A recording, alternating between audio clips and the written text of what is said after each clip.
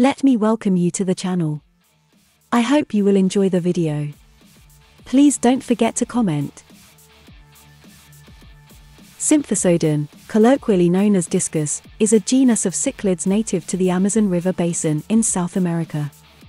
Due to their distinctive shape, behavior, and bright colors and patterns, discus are popular as freshwater aquarium fish, and their aquaculture in several countries in Asia is a major industry. They are sometimes referred to as pompadour fish. Like cichlids from the genus Pterophyllum, all Symphysodon species have a laterally compressed body shape. In contrast to Pterophyllum, however, extended finnage is absent, giving Symphysodon a more rounded shape. It is this body shape from which their common name, discus, is derived.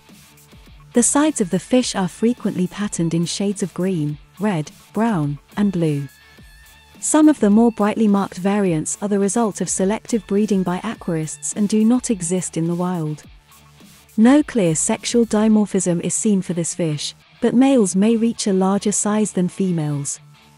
They are highly social, typically occurring in groups that may number many dozens of individuals, which is unique among cichlids of the Americas. When breeding, the pair moves away from the group, possibly to reduce the risk of cannibalism of the young. As with most cichlids, brood care is highly developed, with both the parents caring for the young.